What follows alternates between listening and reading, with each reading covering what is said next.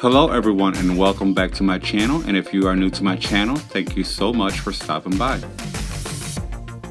This week's DIY was sent to me by a viewer, and she found this plant stand on Pinterest and asked me if I could recreate this stand using my own vision and my own style.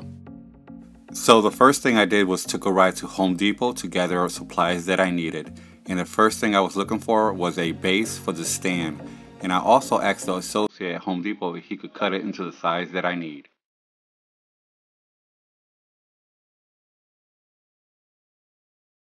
I also found some wood borders, and those were also cut into the sizes that I need. And also when I got up to the registers, they were only 98 cents each. I also forgot to mention I purchased two 10 feet and ended up with 5 feet 8.5 inches borders. So to start, I'm going to start off with a 12 by 12 square wood base, and I'm going to draw marks so I can know where the center of the board is.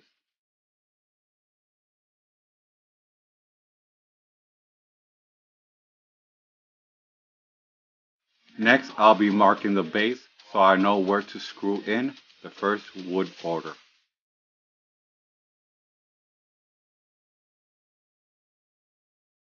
And I also marked both sides. Then I'll be pre-drilling two 2-inch screws.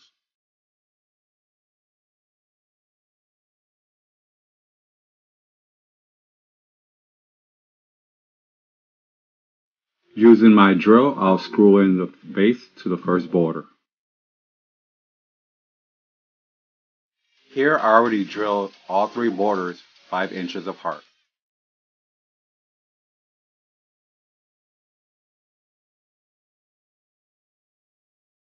Next, I'll repeat the same steps with the front border.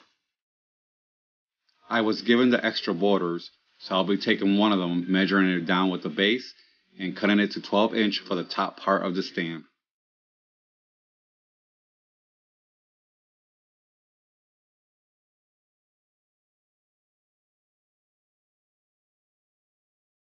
I did notice when I used the screws earlier, the wood did crack a little bit. So for the top part of the stand, I'll be using 2-inch nails.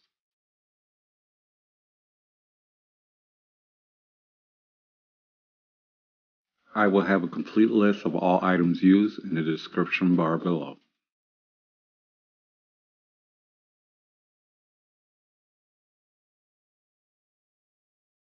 I'll be adding 2 extra nails on each border for reinforcement, a total of 3 nails on each border.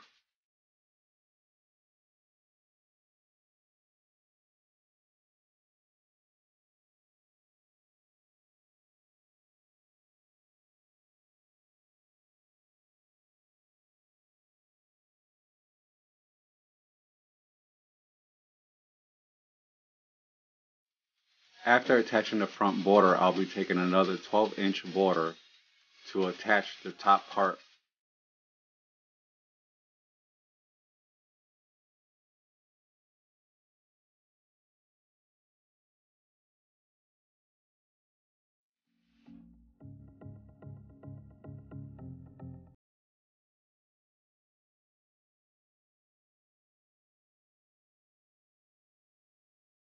Here I'll be using a 3-inch nail to make sure the nail goes through all 3 borders, and I'll be using 3 nails.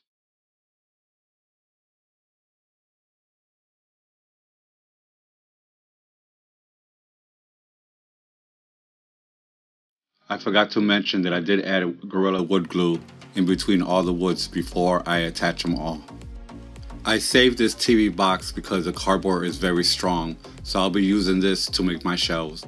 I end up cutting 10 of them to size, and now I'll be using craft glue to glue 2 together using a generous amount.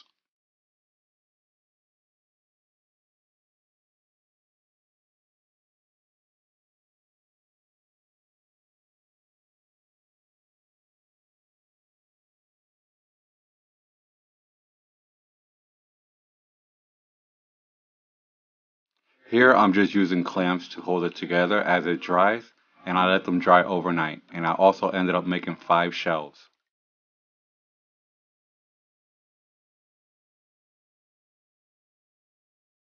I also ordered shelf brackets from Home Depot in 2 different sizes.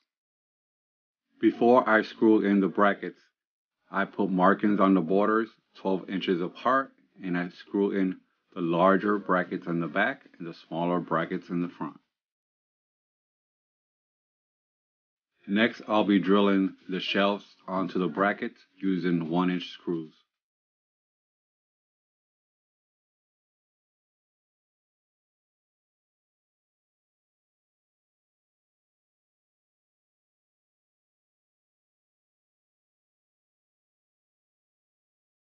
Next, I'll be applying clear Gorilla wood glue on all the brackets for reinforcement. Next, I took the stain outside for painting, and I also made a bottom shelf 12 by 12 made out of cardboard. Before I started painting, I sanded the whole stand, including the shelves. Before I started spray painting, I added 1 coat of Modpodge on the entire stand. This will actually help the spray paint to adhere much better. Before spray painting with navy blue, I spray painted 1 coat of white spray paint on the entire stand. This will actually help the navy blue stand out even much better.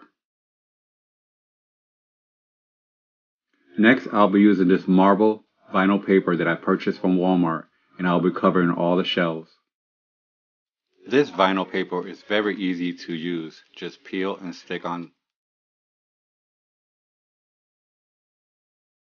I will also be using this spatula that I purchased from Dollar Tree just to smooth out any air bubbles.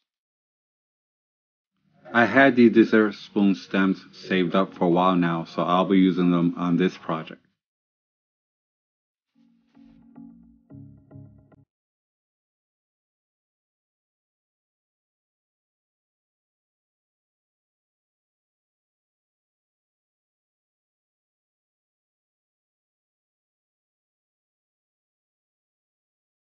I also added silver gem wrap on the edges of each shelf.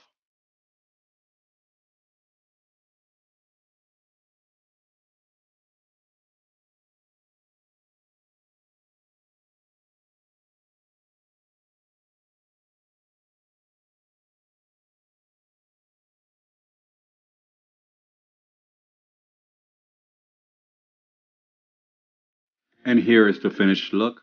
I am so glad I took on this request. This was so much fun, and I did it according to my style, but you also may do it according to your style as well.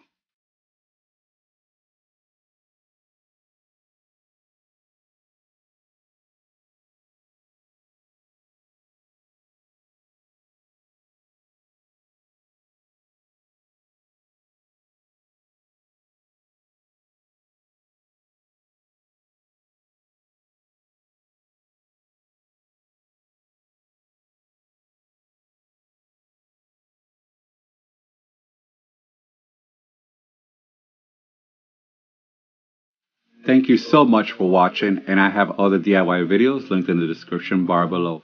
And don't forget to like, comment, subscribe, share with friends and family, and hit the notification bell for more upcoming future videos.